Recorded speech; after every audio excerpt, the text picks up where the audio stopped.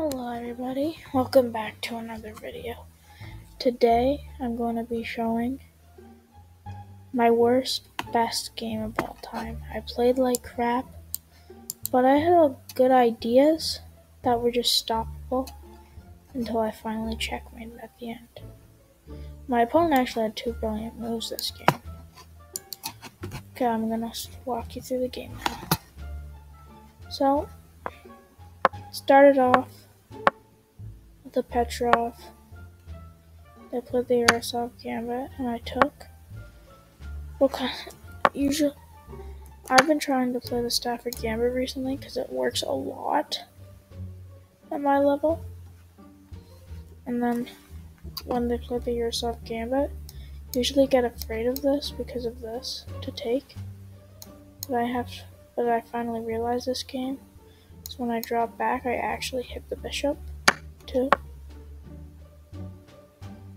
So, but you know. Anyways, so this is how the game continues. I drop the bishop back. I just develop a castle, try and get my knight to a different square so I can push my d-pawn, develop my light squared bishop.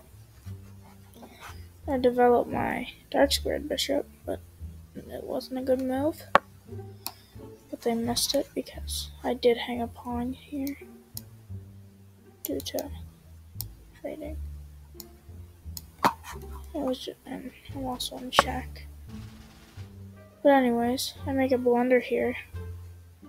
And that's their first brilliant, sacking their knight. And what's funny is what the heck did I just do?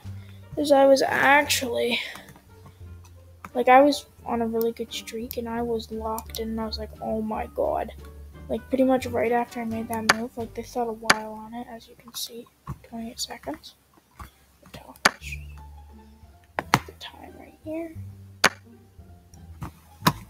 And I was like, oh my god, you can do that because I can't take with the pawn. And then I can't take the bishop due to this.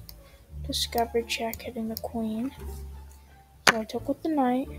And then they sacrifice the rook. I'm not going to yell the rook, so I'm going to suck at it. Hitting both pieces. And it's either I'm just down a piece, or I can have a rook and a bishop for a queen, which is what I opted to do. And I also can't castle now. And now I had a plan. Initially, this was my plan. Sacrifice the bishop.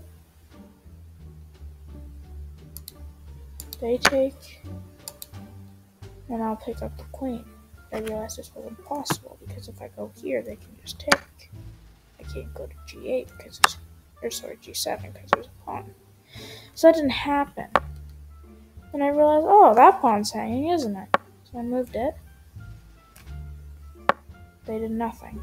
They attacked my knight. When I play this move, reason being, if they take this pawn, I want to go for this move again. But this time if you take, I'm going here. Hitting the queen with the check. They do take the pawn. And I play it. And I'm getting really excited because I'm like, oh my god, they're going to take. They're going to take it. Oh my god. It didn't happen. And I was sad. And then I had to move my knight out of the way. I couldn't be sitting there pouting. Hitting the queen. They just didn't take the pawn. And then I pushed my pawn, setting up this. But this would be blockable until they move their knight, hitting my bishop. And I can pin. I'm like, okay. They take. I play this move. Wanting Sack the rook for the knight. Pawn takes. Bishop takes. Bishop takes. Mate.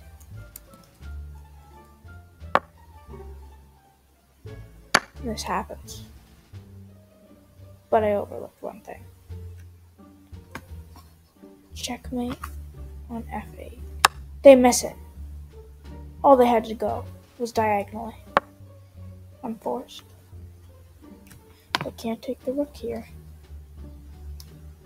Do the mate. They play check, protecting this square. And after my king, they take. And I'm rattled. I move my bishop out of the way though.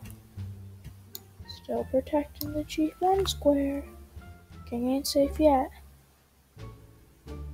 And then they make a huge mistake. Mate and 7 on the board. They blunder. Bishop takes e4. I do it. They have to block. Checkmate. Pretty much down a rook and a pawn. Oh my god, what am I down here? Down a queen for a bishop. Because I'm not counting that rook. What's the queen doing? Chilling on h4 doing nothing. What's that bishop doing? Checkmating the king. I played horribly. I had the ideas. They just always had something to stop it. I didn't mind. Calculating wasn't the best. But in the end, we got it done. Thank you everyone for watching. I hope you enjoyed this video. Goodbye.